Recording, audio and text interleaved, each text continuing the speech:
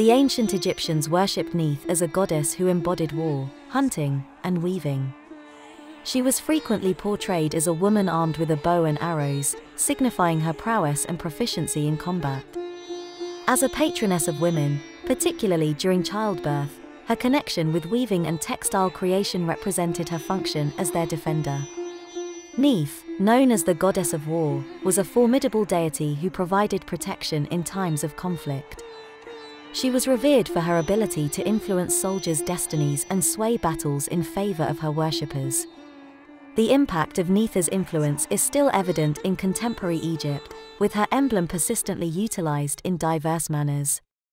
As an illustration, the official flag of the Egyptian Republic during the mid-1900s bore her symbol.